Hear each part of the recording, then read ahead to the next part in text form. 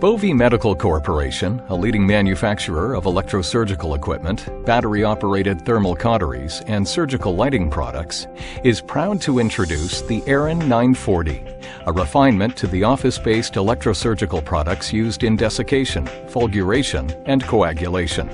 The Aaron 940, Bovie's 40-watt high-frequency desiccator, forever removes the need to go through a tedious multi-step process to change from low to high power. This generator has digital error detection and continually monitors every aspect of the A940's output. It allows doctors to change power settings with one action using the rotary power control dial or the up-down buttons on the autoclavable handpiece. If you need to use a foot control, just plug it in. There is no need for a separate handpiece, and you can still control the power setting from the handpiece while using the foot control. The Aaron 940 is used by physicians in many specialties, including dermatology, plastic surgery, family and general practice, urology, and ophthalmology. With the Aaron 940 high-frequency desiccator, office-based electrosurgery has a new standard incorporating 21st century technology. This innovative, efficient, flexible design comes in a cost-effective package. It is truly a no-compromises instrument without equal in the industry today. This video will show you the new level of flexibility and control you'll enjoy while performing the removal of nevi, seborrheic keratosis, sebaceous hyperplasia, cherry angioma, skin tags, telangiectasia, and unwanted hair.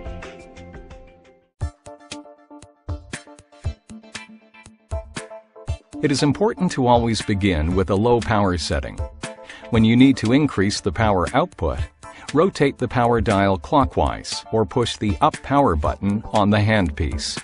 The best way to get comfortable with the A940 is to practice with a raw, lean flank steak. This allows you to get comfortable with the various power settings and the different effects of each tip. You need to avoid applying too much power to the tip. Be sure to adjust the power conservatively at first. As you use the A940 desiccator for a particular procedure, you will become accustomed to the settings you need to use. The A940 is a ground reference unit, meaning that you can use it without a grounding plate. However, there are some precautions you must observe when doing so. First, keep the patient away from grounded surfaces such as the metal edges of the exam table. Secondly, while the instrument is in use, maintain either no contact with the patient or firm contact over a wide area of skin. This minimizes the potential for current transfer between the patient, the instrument, and yourself. All electrosurgical devices create electromagnetic interference. Be sure to take adequate precautions when working around cardiac pacemaker patients. It is always advisable to check with the manufacturer of the pacemaker or defibrillator before the procedure is performed.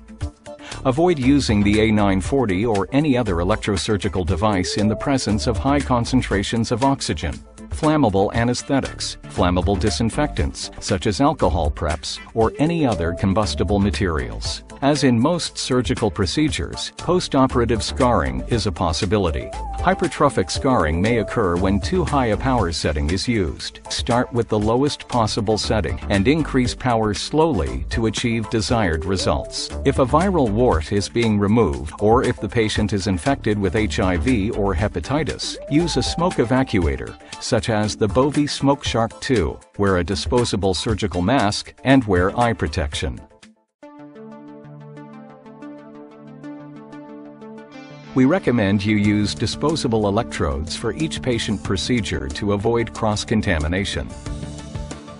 If you prefer to use reusable electrodes, sterilize the electrodes at the setting recommended by your sterilizer's manufacturer. A full selection of disposable and reusable electrodes is available from Bovie Medical Corporation. If handpiece sterility is required, or if a handpiece should become contaminated during a procedure, then steam sterilization is the recommended method. Or if you prefer, the Bovie A910 ST sterile drape can be used as a convenient alternative.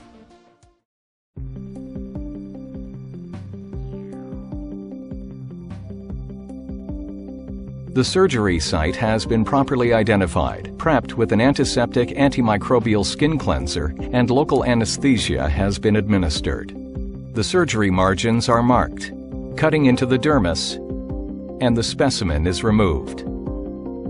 Using the Aaron 940 High Frequency Dessicator by Bovie and an A804 sharp dermal tip electrode, any of the bleeding points resulting from the tissue excision are cauterized.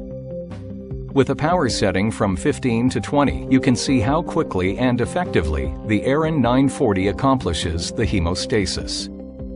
Next, we will proceed with the undermining through the fat layer of the wound in order to bring the skin together without too much tension on the sutures. If the undermining creates additional bleeding, electrocoagulation is easily achieved in seconds upon contact of the A804 electrode to the bleeding point. A final inspection of the surgical site shows the efficacy of the Aaron 940 High Frequency Dessicator by Bovie. The wound is completely sutured and no bleeding is present.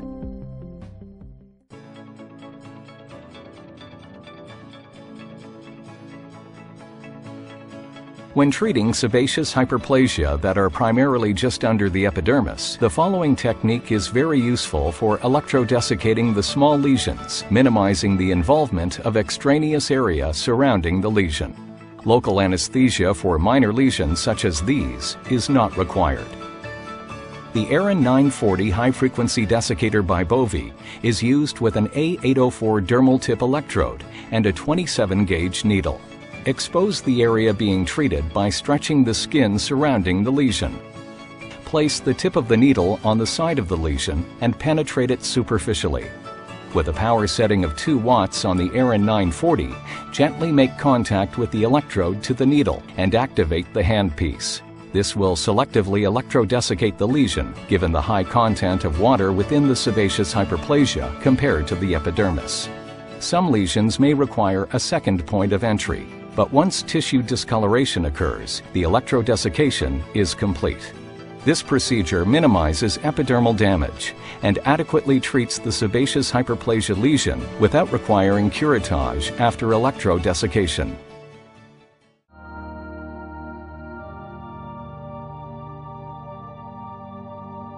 For lesions larger than 2 millimeters, the Aaron 940 High Frequency Dessicator with an A804 sharp dermal tip electrode is recommended. Always start with a low power setting and increase power as needed. For this type and size of lesion, a power setting of 2 watts is perfect. If at the postoperative evaluation the treated angiomas require additional electrodesiccation, use the same technique but reduce the power setting by 50%. Use the A804 dermal electrode tip perpendicular to the skin for small lesions. For larger lesions, use an angle of approximately 30 to 45 degrees. Observe how quickly we have eliminated the angiomas without the need of any anesthesia.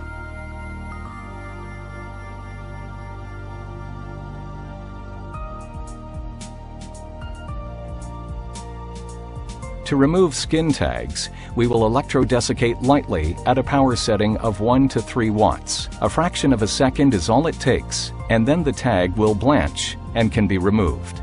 It is also possible to leave the tag, and it will fall off in a few days. Here are a few examples of skin tag removal.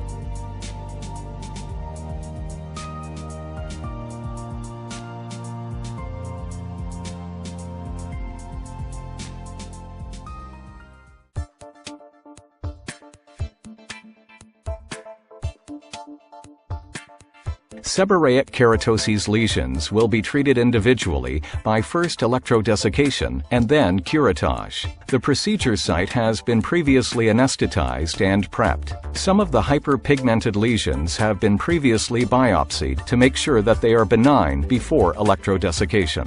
The Bovie A940 should be set at a relatively low power setting between 5 watts and 8 watts, depending on the size and thickness of each epidermal lesion. A Bovie A805 sterile sharp dermal tip electrode is being used for the procedure. For the larger lesions, use the side of the dermal tip to electrodesiccate a greater area of the lesion at one time. For small seborrheic keratoses lesions, the tip of the A805 can be used. Having been electrodesiccated, we now proceed with the curette, effectively removing the lesion. Most of the seborrheic keratoses lesions require only one single pass. Sometimes, the more hypertrophic lesions will require a second pass of electrodesiccation. If this is the first time that the patient has this procedure done, we will be re-evaluating our results in about 3 to 4 weeks to get a better idea of how the patient heals and to determine if another pass is required and if the power setting has to be increased or decreased. It is important to maintain the level of electrodesiccation to the superficial plane of the dermis to avoid scarring.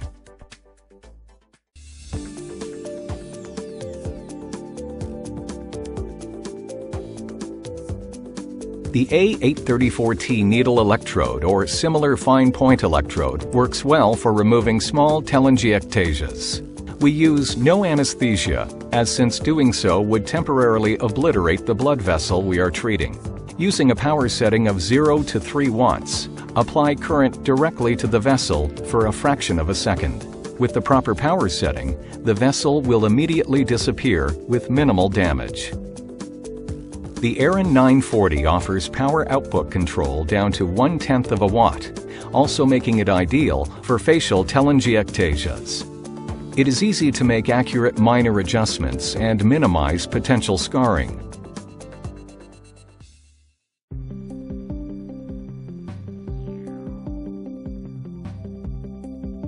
Prior to commencing the procedure, prep the treatment area with a topical antiseptic.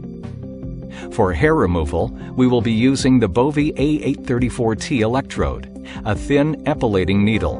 Before beginning the procedure, either dial the power dial to the lowest setting, 0 watts, and rotate the power dial up to a maximum setting of 3 watts, or use the up-down buttons on the handpiece to start.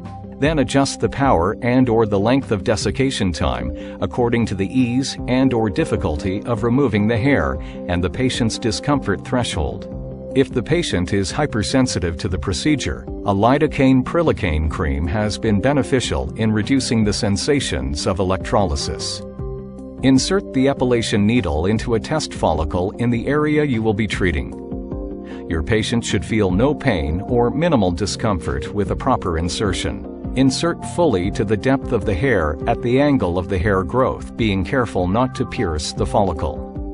Avoid shallow insertions, since this may cause the current to miss the papilla, reducing effectiveness. Now, activate the handpiece for just a few seconds for each hair.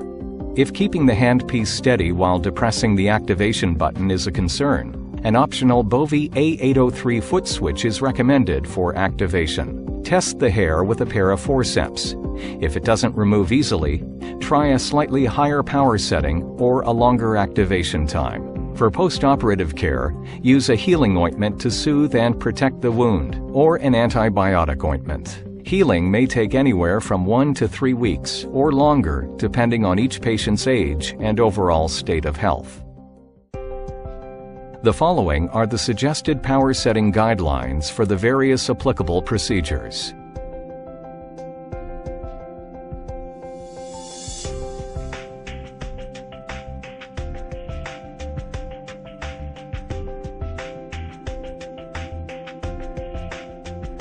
That's a quick look at some basic procedures. We think you'll find the Aaron 940 High Frequency Dessicator is the ideal instrument for your practice. And the best part is that the more you use the instrument, the easier the procedures will become, and support is only a phone call away. Thanks for watching, and if you need more information or help with a specific question, call your local Bovie sales representative or call Bovie Medical Corporation toll-free at 1-800-537-2790. And remember, Bovie offers a full line of electrosurgery accessories, medical lights, and various medical devices.